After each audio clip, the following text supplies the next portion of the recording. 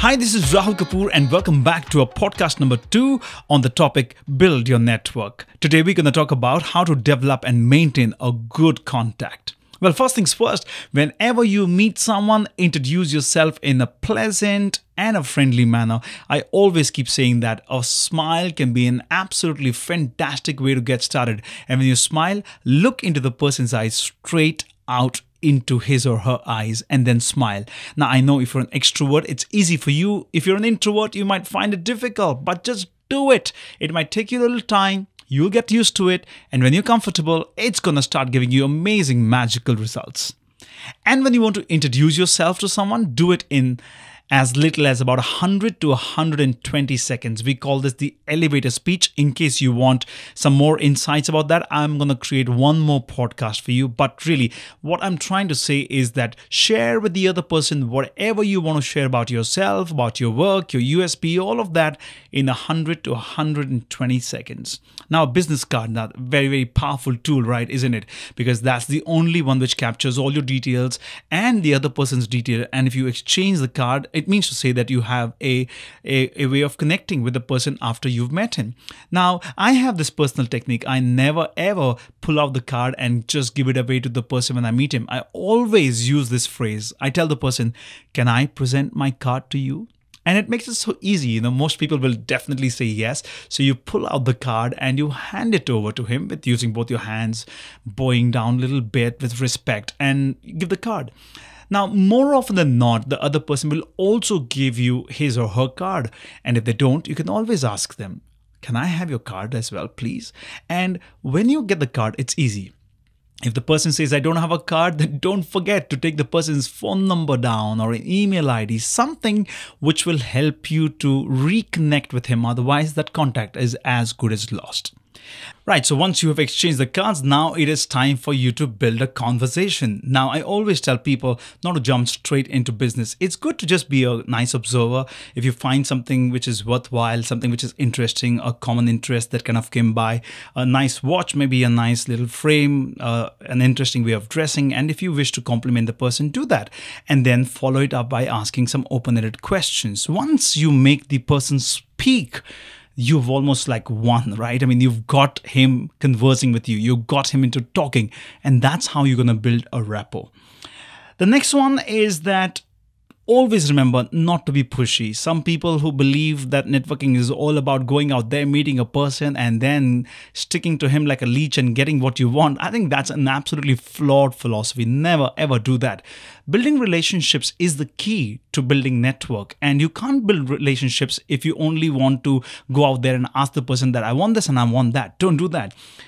What I think is important is allow conversations to build. You can always mention what your interests are, but don't even go out there asking for what you want initially.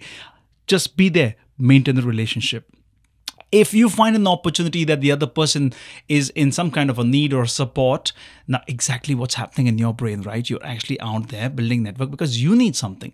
But play the game in the reverse manner. If you find that the person needs something, if you need some kind of support, if you can be of help in some way, do it immediately and don't even expect anything back in return. That's the key. Can you just do something for the other person? It's called the giver's gain. Yes, the giver's gain. If you're going to give something to someone, chances are the person is going to reciprocate either immediately or a little later, and make sure that he helps you too. And that's an important thing to do. The next one is, how do you nurture the relationship? I always believe that you have to have some kind of a follow process that makes you stand out from the crowd. I do many things. For example, whenever I have a visiting card after the meeting is over, I have a pen or pencil, and on the back side of the card, I make some notes about this person, where I met him, what are the things that I observed. So it becomes easy for me to kind of be in touch and do some follow-ups. If let's say I get to figure out that he loves cricket, and if I have some interesting anecdotes or jokes or anything on cricket, maybe some nice trivia, I can always pass it on. Remember, I'm still not talking business. I'm just building a relationship here. That's the key.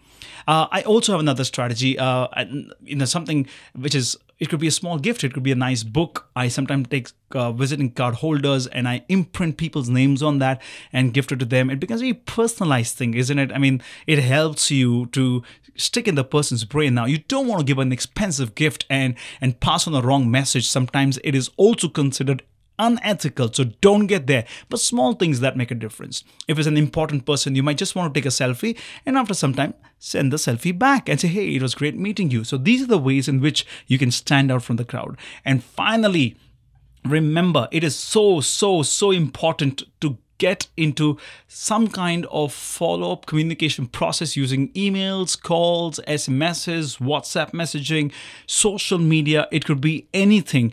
Some of the easiest way is by asking the person a question about a particular topic that you believe that he is good in and you are kind of seeking some kind of advice.